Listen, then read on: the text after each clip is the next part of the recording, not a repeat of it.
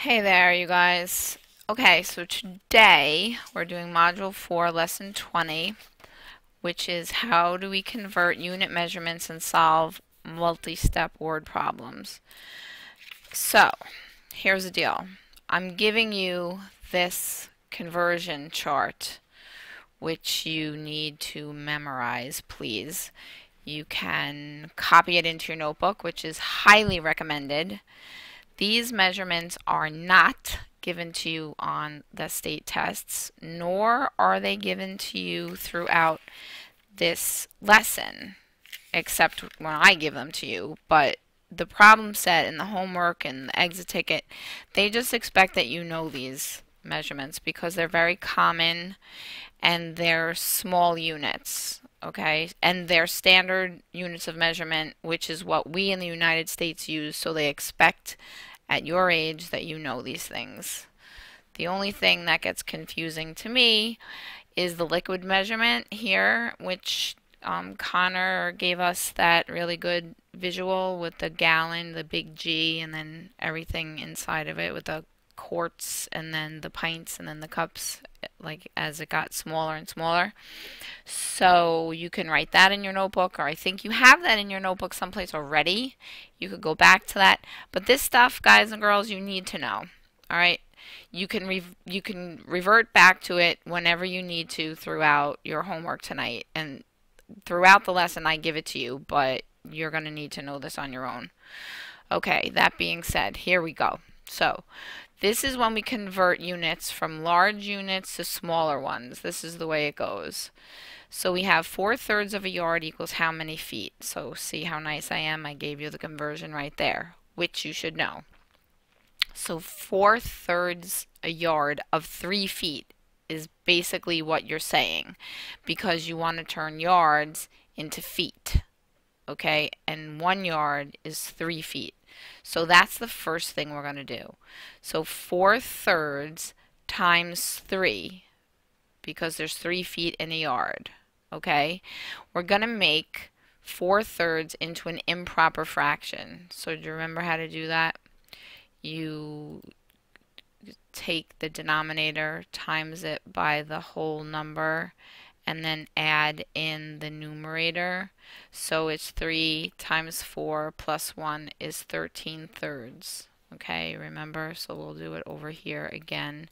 So you have this to go back to. So it's 3 times 4, and then that answer is 12, plus 1 is 13/3. Okay, so then we have 13/3 over the 3. That becomes my denominator, and I could do the dividing. So 3 divided by 3 and 3 divided by 3, they're both 1. 13 times 1 is 13. So my answer is 13 feet. So 4 and 1/3 yards equals 13 feet. Okay, so that is my answer. That's how I convert large units to smaller units. Okay, I'm going to do another one. 3.5 gallons equals how many quarts? There's my conversion. Okay, so I need to know that. So 3.5 gallons times 4 quarts. So really the gallons at this point you don't really talk about. You almost just say this. 3.5 times 4. You convert this into an improper fraction. It becomes 7/2, right? Because 2 times 3 is 6 plus 1 is 7. Keep the same denominator, times 4. And I know that 7 times 4 is 28 halves, right? So 28 halves, and 28 divided by 2 is 14 quarts. So 3.5 gallons equals 14 quarts. All right. Now we go from small units to large units. So now my conversion, it's still 3 feet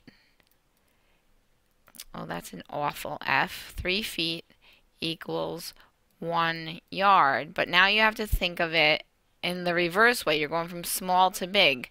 So 11 feet is not, you're not going to think of this as like 3 feet. You're thinking of it as yards. So one foot is a third of a yard. Right? Does that make sense? Because 3 feet equals 1 yard. So 1/3 of a yard equals 1 foot. I'm going to say that again. Since 3 feet equals 1 yard, 1/3 of a yard equals 1 foot. Okay? You can ask me about that tomorrow if you want, but I can't really explain it any other way than saying that, because 1/3 plus 1/3 plus 1/3 equals 1 yard, right? So each of these is feet, right? 1 foot plus 1 foot plus 1 foot equals 1 yard, because this is 3 feet equal a yard. Okay, so then we do 11 feet times 1/3 of a yard. So this is down and dirty, quick and easy. 11 times 1, that's my numerator, is 11. 3 stays my denominator. So 11 divided by 3 is 3 2/3. Okay? Not that painful, right? Here's a word problem for you. A container can hold 4.5 pints of water. How many cups of water can 2 containers hold? All right, so I did part of it here. So 4.5 pints, and we have cups. So our conversion is pints to cups. You see that? This is what we're given, and now we want to know how many cups it would be. So we convert pints to cups. So we have 4.5 pints times 2 cups, because 2 cups gives me 1 pint. 4.5 times 2. Again, this is easy because you don't have to convert the mixed number, because you're just doing a whole number by a whole number and tacking on the fraction. So this is a mixed number this way, and you're just multiplying it by 2. So 2 times 4 is 8, plus 1 is 9. That's 9 halves times 2. 9 times 2 is 18. The denominator stays 2. 18 divided by 2 is 9. Okay, so 9 cups, right? Am I done? No, because I'm asking about 2 containers. So then I have to say 9 cups times 2 containers equals 18 cups. Okay, so you have to go through the whole thing and make sure you answer each and every part. So I'm looking at the problem set, word problems, and basically it's saying multi-step problems because you have to do exactly that. You're finding the one, and then it's telling you it's actually 2, so you have to multiply that by 2. In one of them, it says, hold on a second. Where's the one that I was looking for? So it says like they want you to find out how much each truck carries of topsoil. Then they want to know how much topsoil are all 3 trucks carrying. So first you're finding out individual trucks, then you're putting it together to find out the total number for all 3 trucks. Then the other part, I'm looking at the other multi-steps. Gallons to quarts, and again, it's all together. So it's individually, and then it's all together. And then the last one is, again, how much does he have now? And that's basically it, okay? So that is the lesson, and you are going to do the whole problem set, but number 4 is a bonus. So number 4 is optional. If you don't choose to challenge yourself, that's up to you.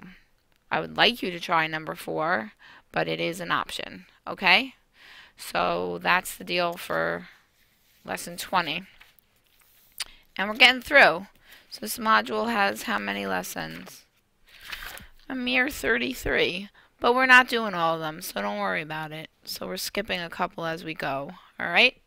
So concentrate on your work. Make sure you memorize those conversions. And I will see you tomorrow.